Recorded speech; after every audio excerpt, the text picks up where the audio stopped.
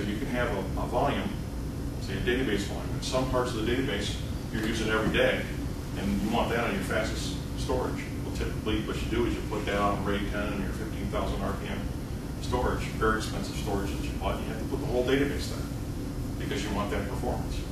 Well, with Compellent, what happens is, since each page can have a separate RAID type, you can have mixed RAID types within a single volume. All your writes will go out RAID 10 to your highest speed drives. That might be SSD or it might be 15,000 RPM drives. And then, based on the usage statistics on those pages, they will automatically drop down to a lower tier storage, or if some old data is out there and suddenly it's used a whole lot again, that will migrate up. So now, automatically, you don't have to tag the data type, you don't have to do anything. Your data will migrate around in the array to the most cost-effective or the highest performance spot based on how you're using the data. And so finally, we were able to accomplish automated tier storage without something that's simple. Everybody can do it. It takes a couple minutes to set up, and away you go. Compellent has another neat feature called Fast Track. Remember I talked about when the disk drives get full, your seek times will increase and your performance slows down? Fast Track is a simple license key that you put on, not very expensive, that pushes your most used data to the outer 20% of the disk. But the transfer rate is higher, and if it's your most used data, your head is going to be mostly out here. Occasionally it'll dive down for something else, but your most used data is out on the outermost tracks of the disk.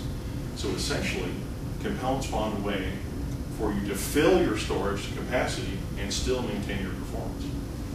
Very, very useful feature. EqualLogic's claim to fame is their pure storage clustering. It's a very powerful concept. Traditional architectures like EMC or Compellent use two storage controllers and one big stack of trays of drives. And two controllers for redundancy, a little bit for performance. And you can keep adding drives to those systems, and you connect hundreds of drives. And that's great. Every time you add drives, you add a little bit of performance. That helps. But sooner or later, you're going to run out of performance in those controllers. And what happens then? Big forklift upgrade. Big step here. At this cost level, now you're way up here. Big, you need to go get a big capital expenditure for that. So what EqualLogic has done is they said, well, we're going to scale out and up.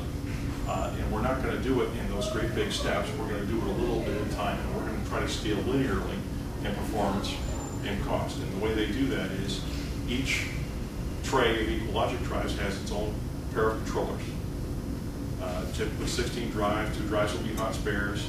Typically you run another 14 in a 2-7 drive, RAID 5 sets, strike together, RAID 50.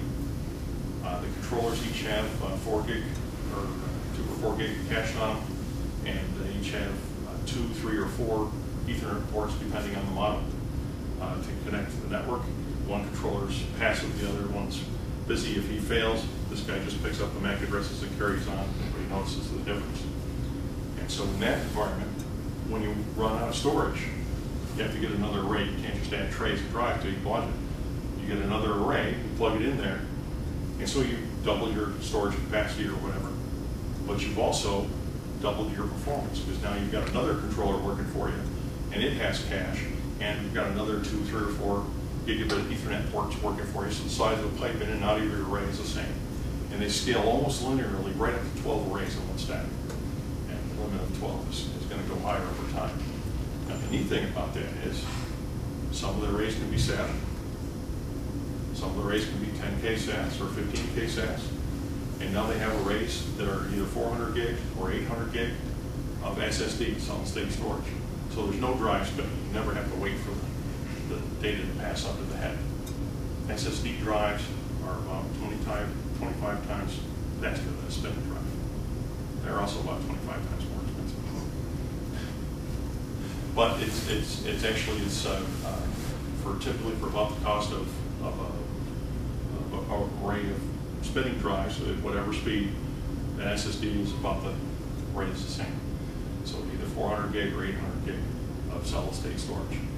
And so now if you have a performance problem in your SQL Server database, if you write your logs out to SSD storage, your performance problem is probably going to go away.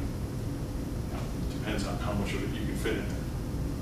And with EqualLogic, you have to be able to fit the whole volume in SSD storage. Now, Compellent uses SSD too. But Compellent, you only need enough space in your solid-state disk to handle the writes for the day. Think about that. So you have a 200 gigabyte volume, and maybe you only need a couple hundred megabytes of storage to write to it each day in terms of changes. You don't have to have the whole volume in SSD. You only need the writes in SSD to get that performance. And Compellent can stretch a volume across multiple types of drives.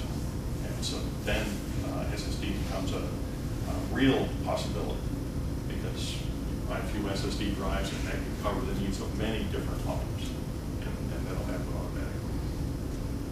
Third vendor that we had here this week is RHEL Data, and RHEL Data has an interesting concept of unified storage. So all the SAN products we've been talking about are all block-based. So they look like a big disk, and yes, they're remote, but they just look like a disk. NAS storage, or file-based storage, is something that, yeah, it sort of looks like a disk as well, but it's shared. So when you boot up your workstation, you mount your H drive as your home drive maybe, and you're off, you're talking to some file server someplace. That's file, service, or network attached storage. So RHEL Data's box can do both iSCSI block access, and it can do NAS file access at the same time, same box, very efficient. Also, it's a very high performance platform, and is one of the few iSCSI storage arrays out in the market today that can do 10 gig Ethernet. So the fiber channel people are all growing. They've been running at 4 gig fiber channel for a long time. Now they can run at 8 gig. Well, guess what? iSCSI's surpassed them. Now it runs at 10 gig. And so from a performance standpoint, iSCSI can definitely hack it. So we're going to compare a few products. CXtec sells all of these products, the EMC Clarion series, and that's on the list to sort of represent the sort of the old guard in storage. Lots of people, probably some of you in this room, are running EMC. EMC is the #1 storage company, and think of EMC storage as almost like an IBM mainframe. Kind of old guard, very solid, very reliable, fairly expensive, but it's good solid stuff. Very good. The Compellent Technology Storage Center product, which we talked about with its dynamic block architecture. The Dell EqualLogic PS series, or Pure Storage, and the RHEL Data 9240i Unified iSCSI storage system. So, sorry about the eye chart here, but the claim to fame of the various boxes are EMC is really the 800-pound gorilla of the storage market. That's the sort of the old standby. Compellent's dynamic block architecture enables lots of interesting features. EqualLogic has its Pure Storage or clustering concept, and RHEL Data its unified storage, both file and block storage. EMC and Compellent both use the sort of standard architecture, the 2 controllers and multiple trays of disk.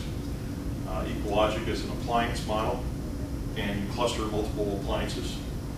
And RHEL Data is sort of a combination. It's an appliance with some storage in it, but then you can also add trays of storage, so it scales out fairly inexpensively.